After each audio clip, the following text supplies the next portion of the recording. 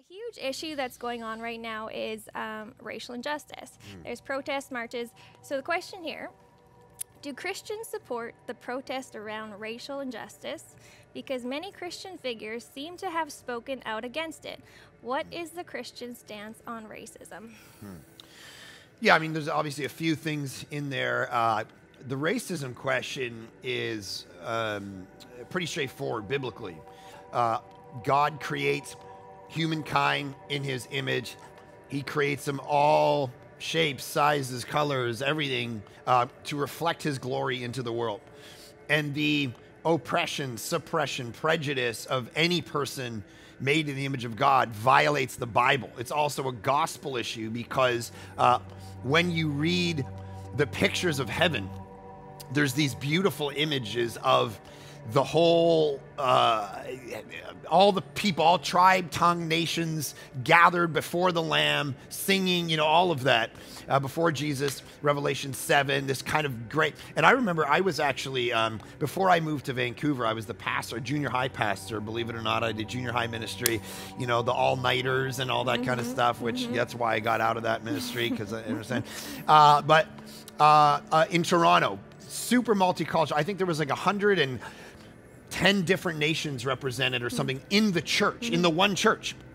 So full of flags and full of just, and it was beautiful. It's like that picture of heaven where every single nation is represented and you're literally doing life together. You're doing worship. And in those moments, the gospel, and actually what we fail to understand is when people want to say, oh, the church shouldn't talk about racism. Like my friends down in the States were talking about this recently. They can preach on adultery. They can preach on greed. They can preach on all these sins. No one gets, they don't get an email.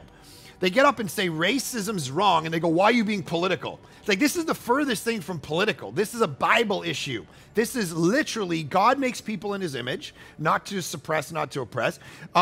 And when you read the New Testament, it's oftentimes written to a group of people. Like when you read Romans, when you read Ephesians, when you read Galatians, these books are actually dealing with, as a secondary under gospel issue, a racism issue. Because the issue in the New Testament is there are Jews and there are Gentiles. They've become, Christians, but they don't want to do community together.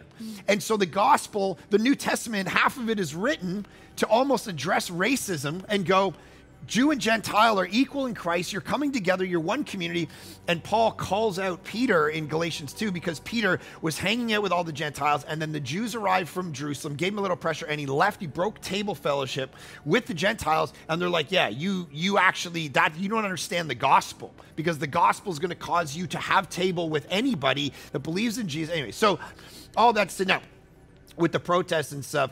Christianity actually has a history of going against the powers when they're oppressive. So go back and read William Wilberforce, how he's fighting in the House of Commons for the abolition of slavery. Christianity is what drives the abolition of slavery. And so at times you need to protest a thing. You need to, have civil disobedience. At times Christians, certainly when they move Bibles into countries, even till today, a country will say, do you have Bibles? You have a truck of them. You're like, nope. All right, because you're trying to actually bring the gospel to something that may be illegal or bring attention to something. So protests within Christian history are fine.